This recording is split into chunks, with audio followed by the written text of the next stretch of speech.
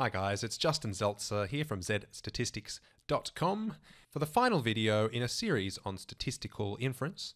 This one is to do with non-parametric testing. Now you don't need to see the other videos to understand this one. It kind of stands alone in that regard. But if you'd like to, they're up on the website, or if you're watching from university, each of the videos will be up on their respective module homepages. But in this video, we're going to be dealing with three particular non-parametric tests: the sign test, the Wilcoxon signed rank test, and also the Mann-Whitney U test, which is also called the Wilcoxon rank sum test, just to be confusing. We're going to start with a definition of what a non-parametric method actually is. Have a little look at the history of non-parametric methods in medical research. And then we're going to go on to three examples, or an example each, for these particular tests. Now, as you've noticed, there are two particular pathways we can be going down depending on the type of data that we have. So if you just have a single sample, then you're in this top arm where we can do a sign test or a Wilcoxon signed rank test. So in that case, you might have a single numerical variable measured across a single set of respondents. Alternatively, if we have matched pairs, we'll also be on this top arm up here. Now, an example of a matched pair scenario might be where you've sampled the same people before and after some kind of intervention. So you technically have two samples of data, but because they're matched, you can actually construct the differences between the two. So say the improvement in some numerical measure. And in that way, you're constructing almost a single sample of differences. So hopefully you can see that that would be very similar to just having a single sample in the first place. So that's why either of these scenarios are technically the same, and we can deal with them this way. However, if you have two independent samples, so say you've got males versus females on some measure, that would definitely be two independent samples. We'll use the Mann-Whitney U test, or the Wilcoxon rank sum. Anyway, I've kept the theoretical content for this video to a minimum, and we're just going to be diving straight into three separate examples, which I think will be quite helpful for you to get your head around the tests themselves. And also be able to use this video as a template potentially for answering your own questions. So what's a non-parametric method actually mean? Here I've written that non-parametric methods allow statistical inference without making the assumption that the sample has been taken from a particular distribution. In this case, I've said here, for example, a normal distribution. And you'll notice that in previous videos, or in your studies generally, you'll have dealt with means and standard deviations, and both of those are parameters. And you might also have recognized that in the testing we've done up to this point, we're very quick to jump to a normal distribution table to assess our inferences. And in this case, we're going to be trying to deal without our trusty normal distribution table. Well, almost. It kind of sneaks in towards the end, but for the most part, we'll be trying to deal without these parameters. Now, the history of non-parametric methods is quite interesting. There's a dude here that I've highlighted, John Arbuthnot, or Arbuthnot, I don't know. And he's an English guy, and in his paper, An Argument for Divine Providence, from 1710, he was trying to assess whether there's a difference in the proportion of males and females being born in London over the period of about 80 years. And in trying to do so, it's actually been credited as being the first paper in inferential statistics. And in the paper, he uses the sign test, which we're just about to learn about in this video. In doing so, he showed that more males were being born than females. That was the sort of prime conclusion for this paper. And interestingly, a secondary conclusion was that polygamy is contrary to the law of nature and justice, which may have been a little less data-driven than perhaps the first conclusion, I think. It's a sign of the times of the paper, I would suggest. But this guy, John Arbuthnot, is quite interesting. Apparently is quite a polymath. was well known for his poetry and other stuff as well. Seemingly an interesting dude. Anyway, let's get on to having a look at some of these actual examples of these non-parametric tests. The first of which is the sign test itself. So as I said, this is where you have a single sample or matched pairs. So here's the example. Hemoglobin levels in grams per deciliter were sampled from 10 female vegetarians to assess the prevalence of anemia. And here are those 10 observations in grams per deciliter. We're asked here to assess whether the median hemoglobin level for female vegetarians is less than 13.0 grams per deciliter. Now, the reason why I've written median here is that, as we said, we're not really on terms of these parameters, the mean and standard deviation and all that. So we're technically using a non-parametric measure of the central location of this population. So we can't use the mean, so we'll have to use the median here, which itself is a non-parametric measure. And I've used a different symbol, the Greek letter eta here instead of mu, you might have seen before. It's almost like an upside down mu, isn't it? But this is going to be our null and alternate hypothesis. The null hypothesis being that the median is 13 grams per deciliter, and the alternate being that the median is less than 13 grams per deciliter. Now, if you've done hypothesis testing before, you'll know that whatever we're trying to seek evidence for goes in our alternate hypothesis. So we're seeking evidence that the median hemoglobin level for female vegos is less than 13. And the null hypothesis turns out to be the converse of that. So you could write here greater than or equal to 13 if you like, but I'm just putting equal to 13. It's a convention thing. It doesn't actually quite matter how you phrase that. So my first question to you is that if the null hypothesis is true, so say it is in fact equal to 13, the median that is, how many observations in the sample would you expect to have a hemoglobin level under 13? Well, we have 10 observations, and if the median was in fact 13, you'd be correct in thinking there might be 5 observations below 13 and about 5 above 13. You'd allow for some random variation, but that's what you would be expecting from your sample. What did we get? Well, I've highlighted the observations that are less than 13 here, and they're all in pink. So we get 7 observations that are less than 13. So technically that means we have a sample which is more extreme than we would expect if this null hypothesis is true. But how extreme is this sample? Is the fact that we had 7 below 13 grams per deciliter enough information for us to reject this null hypothesis?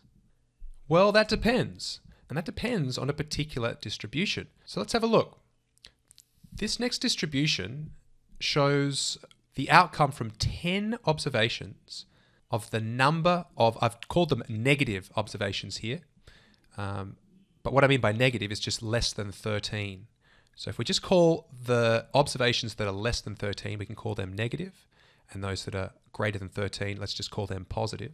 If indeed the median was 13, you'd expect 5 negative observations. But of course you could get 4 or 6 or 3 or 7 depending on the randomness of your sample. But if you were to get an extreme number like 0 or 10, that might start casting doubt on this null hypothesis, right? If all 10 of your observations were less than 13, you would have quite a decent amount of doubt cast on that null hypothesis. So where does this distribution come from? Well, it's simply a binomial distribution with n being 10 and the probability of a single event being 0.5. So this will give us a good picture of how extreme our sample really is. And here it is. If we had 7 observations, which we did, out of 10 that were negative, The p-value associated with that is 0.172. That's just the sum of all the heights of these discrete outcomes. So that's a measure of essentially how extreme our sample is, or how likely that null hypothesis still is. So in that case, we can see that we're going to be unable to reject that null hypothesis here. Our sample's not extreme enough, certainly not at the 5% level of significance. If we had 8 out of 10 observations that were less than 13, the p-value would be 0.055. So we're getting closer to being able to reject that null hypothesis. Of course, if we had 9 or 10, we would be able to reject that null hypothesis because our p-value is very small in that case. But as we only have 7, we can say there's not enough evidence at the 5% level of significance to suggest the median hemoglobin level for vegetarian women is less than 13.0 grams per deciliter. And if I rewind back really quickly to the sample again, just to recap, we found that there were 7 observations less than 13, or 7 negative observations, which wasn't extreme enough. We needed 9 or 10 negative observations, observations less than 13, for us to reject that null hypothesis.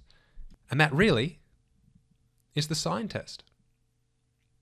So you'll notice that the only piece of information we were using there was whether each particular observation was positive or negative.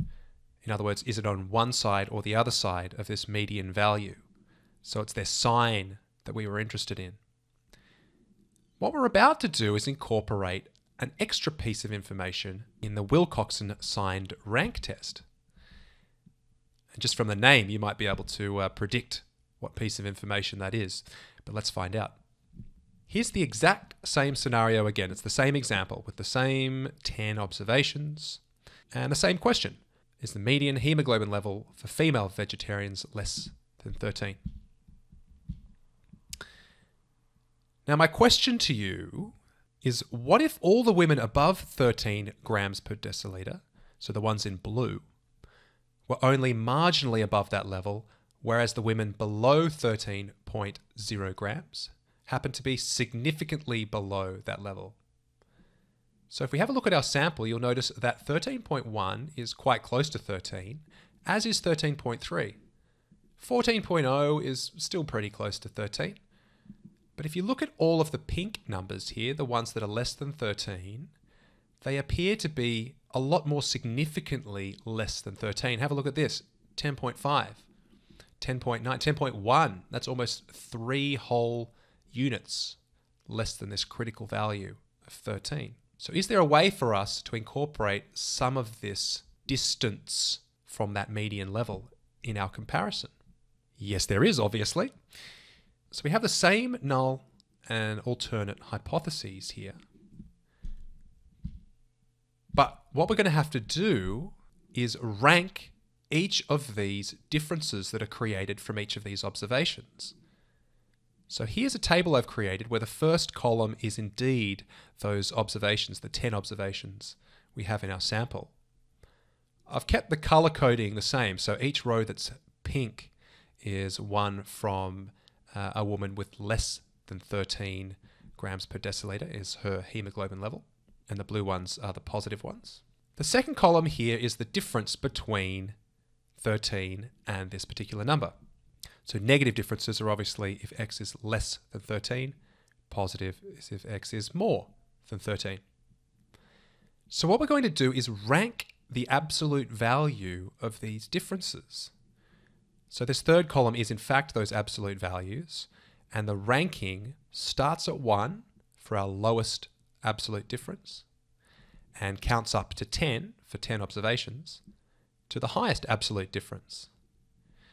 You'll notice there's actually a tied rank here for this 12.3 value, or I should say the difference being 0.7. And the way tied ranks work is just that if you consider these to be ranks 3 and 4, you have to take the average of those two ranks because they're the same. And after finding these ranks, we then apply the sign back to them. So this ranking of 3.5 happened to be a negative one, whereas the ranking of 1 happened to be a positive one. And already we are getting a bit of a picture that the positive ranks happen to be the smaller ones, whereas the negative ranks, the 10, the 9, the 8, the 7, the 6, they're all the big ones.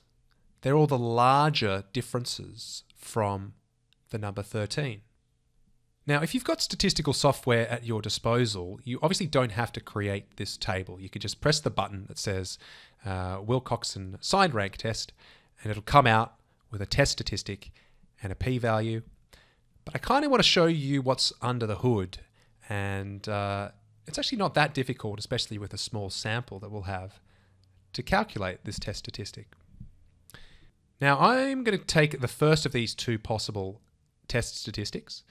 The first one is just the sum of all the positive ranks, and the next one's the sum of all the negative ranks. So you could look at this either way, but for the purpose of what we're about to use, I'm going to take this top one here, the sum of all the positive ranks, and I'm going to compare it to a particular critical value that'll tell us whether we can reject this test or not. So let's find out how to do that. So I've repeated here that our test statistic is 8, because that's the sum of all those positive ranks, the 1, the 2, and the 5. And n is 10. So to run this test, if n is small enough, we can compare t, our test statistic, to the exact distribution table. Now, this is something you can find online if you just type in Google Wilcoxon signed ranks critical values or something like that. You'll get something that looks a bit like this. So we're busy doing a one-tailed test. So we're in this final column over here, these final two columns. And if we're conducting a 5% level of significance test, then it's this particular column we're interested in. And scrolling down, you'll notice that there's n on this left-hand column. So if our number of observations is 10, the number supplied to us here is 10. Now this is the critical value equal to or below which we can reject the null hypothesis. And keep in mind, we're always comparing the smaller of the two possible test statistics. So remember, the sum of the positive ranks was 8 and the sum of the negative ranks was 47. This is why I chose the sum of the positive ranks. So we had a test statistic that was 8, right? So 8 is below 10, meaning that we can reject this null hypothesis. It means our sample is extreme enough for us to reject the null hypothesis. At the 5% level, at least. At the 1%, you couldn't do it because the critical value is 5, which is less than 8. Now, if n exists on this table, I would suggest using the exact distribution table. But if n is a little bit larger and this table doesn't get down to it, you can approximate this using a normal distribution. So remember at the beginning of the video, I said we're not going to be dealing with normal distributions and means and all that. When n gets large, of course, the normal distribution will be able to help us out if required. I'm not going to delve too much into these formula, but you can just sub in all the values into this, t being the test statistic. And technically that could be either of the two test statistics here because we have this absolute value situation. But let's just say we used the test statistic 8 here. N is 10. So you can substitute away and find your Z statistic is 1.99. And in this case, we'll reject this null hypothesis if Z is greater than 1.645. Where did I get that from? It's just a typical critical value for Z when there's 5% in the upper tail. You could calculate that from your Z tables if you so choose. Therefore, either way here, we're going to be rejecting our null hypothesis. Which, if we recap, it means that the 7 observations that we had that were less than 13 had ranks that were quite a deal higher than the 3 observations that were greater than 13. And the result of this test is quite interesting when read in the context of what happened in the previous test. You'll notice for our sign test that we couldn't reject the null hypothesis, but with the Wilcoxon signed rank test, we could. So why is it possible to get these contradicting test results for the same data set? Well, it all comes down to what information we're feeding into it. For the sign test, we were just interested in whether the observations were less than 13 or greater than 13. But we incorporated some more information in the Wilcoxon signed rank test, and that was critical. We incorporated the ranks, not just the signs of each of the observations. So I don't know, I think that was a very good example to try to distinguish these two tests and how they might be used in a non-parametric context. All right, we ready to move on? Let's now look at the Mann-Whitney U test, also called the Wilcoxon rank sum test. And as I signposted earlier, we are going to have two distinct samples here. So hemoglobin levels were sampled from 10 female vegetarians and 8 male vegetarians in this case. Is there evidence of a difference in median hemoglobin levels? So here's our sample, females. It's the same sample as before for the females. I've just ordered it differently. I've put it from the minimum to the maximum. And here is a sample of 8 male hemoglobin levels. So the question is there enough evidence to suggest that the median female hemoglobin level is different to the median male hemoglobin level? And in this case, you'll see it's a two-tailed test. Just doing it two-tailed to make a point of difference to the last example.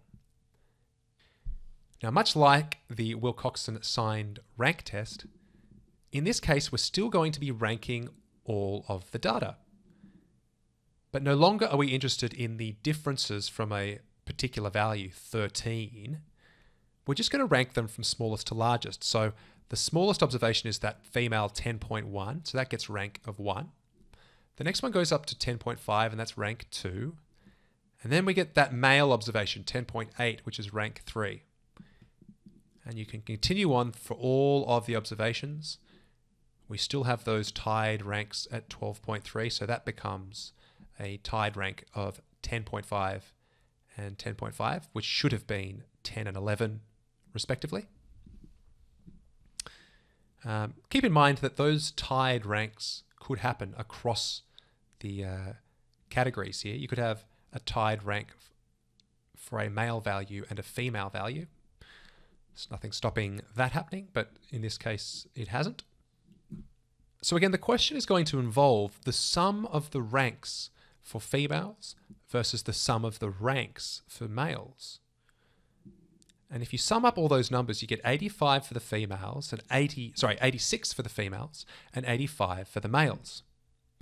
Now you might look at those and think straight away that, oh, that's very similar. So clearly there's not much difference between females and males. But don't forget, females have 2 extra observations. So it's not as simple as just looking at those 2 numbers. So let's find out how we're going to incorporate all of that information. In brackets here, I've put T1 equals 85. And what tends to happen is that we choose the sample with the fewer observations, which in this case is males, and that rank sum is going to be our test statistic. So T1 happens to be Tm, which is 85. Now to find the expected value of T1, and when I say expected value, I mean assuming the null hypothesis is true. So the expected value of T1 is just found using this formula here, where N1 is the number of observations in the smaller sample, and N2 is the number of observations in the larger sample, so it would be 8 and 10 respectively. And summing all that in, we get 76. So all things being equal, we would expect the sum of those male ranks to be 76. But they're not, they're 85. So how are we going to assess whether that's far enough away from 76, whether that's extreme enough for us to reject our null hypothesis? Well, again, there's going to be a difference if n is small or large.